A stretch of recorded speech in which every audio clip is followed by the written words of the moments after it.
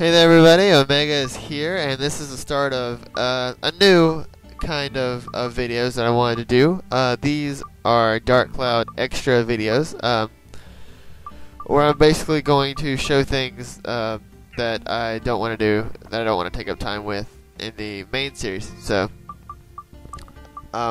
this first one here is going to be about the back floors, which is something that I've been kind of hoping I could show off for a while, but I just never really could quite get the chance, and I figured, you know, why should I waste time out of a main video, you know, to explain more things when I could just do it in, you know, in these kind of videos. So, anyways, these are back floors. To get onto back floors, ow. I should probably talk about this, but anyways, to get onto back floors, I cannot talk today. You have to have a special type of item for the Divine Beast Cave. It is tram oil, and basically when you get back here, as you can see by the golden color of that rocking off, the enemies are a little bit different. They're stronger, as you can tell by the fact that he could kill me in one hit, but the items are much better, as showcased by this power-up powder, which is a very good item. But yes, the enemies are harder, but they give more experience, and the rewards are also better. So it's worth your effort to come here whenever you can. It's a little luck-based on whether or not you can, because obviously you have to find the item, and it's fairly rare. There's a speed +1. That's kind of useless. So like, it's not like you can come here whenever you want, or can you? And later on in the game, there is like this dungeon type thing where you can basically come to the back floor whenever you want to, but I will explain that when we get there, because there's a spring here. I don't think I've ever seen a spring in a back floor before. Well, I'm not gonna complain having a free Healy right here. Healy. Can't get me. Yeah, you can. Oh well. Fortunately, I have a Hex Healer just right here. What are you? A King Mimic? That is very bad. But you can't hit me when I'm in my Healy Spring. So, unfortunately, I can't hit you either. So, he could probably kill me in one hit.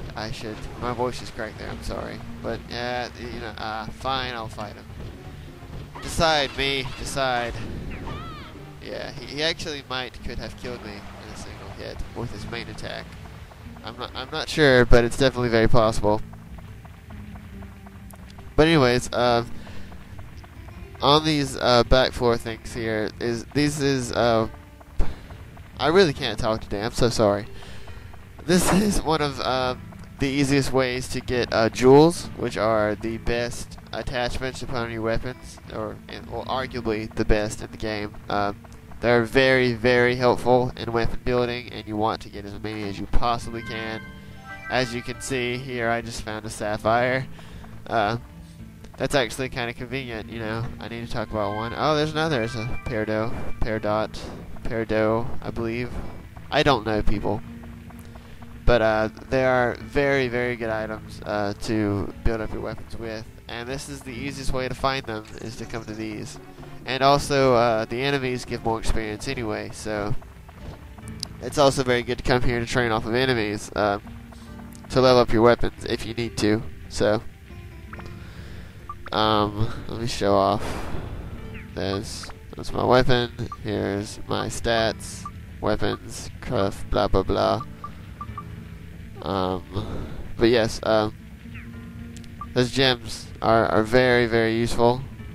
You put them on these weapons here that you can see of mine, and they increase most of your stats by like 10. Like here, let me show one off. If I can notice it, yeah, like you see where my magic just went up by 10, my wind went up by 10, and proficiency against sea serpents went up by 10 off of one attachment. And I can still put more stuff up here, so it's not like, you know, there's still another slot for upgrading, so that's pretty cool. But anyways, I just wanted to show these off to everybody so you would get an explanation, and I hope you guys enjoyed it. So, goodbye.